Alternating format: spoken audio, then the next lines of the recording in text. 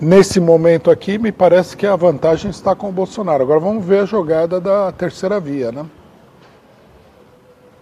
A terceira via é poderosa, tem os meios de comunicação estão todos aí.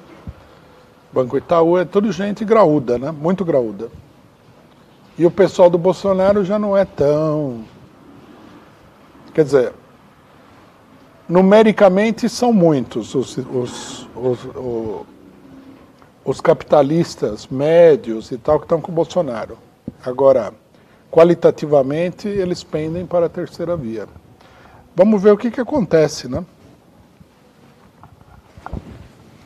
Tem mais.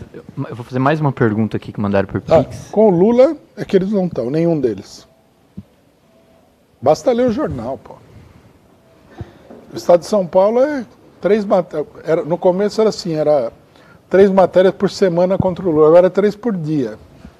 Quando chegar na hora da eleição, é o jornal inteiro contra o Lula, a Globo, né? Vão buscar lá a mulher que o Lula namorou 700 anos atrás, deu um tapa na cara dela, então ela é machista e tal. Isso aqui vai ser um show de horrores, viu?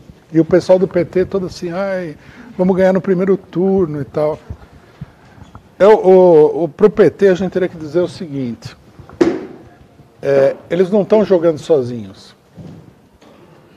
Né? O PT acha assim, que é eles e o povo. Não tem Rede Globo, não tem, né, os jornais burgueses, não tem os banqueiros, não tem nada. É só o povo e o Lula e o povo, aquela coisa linda e tal.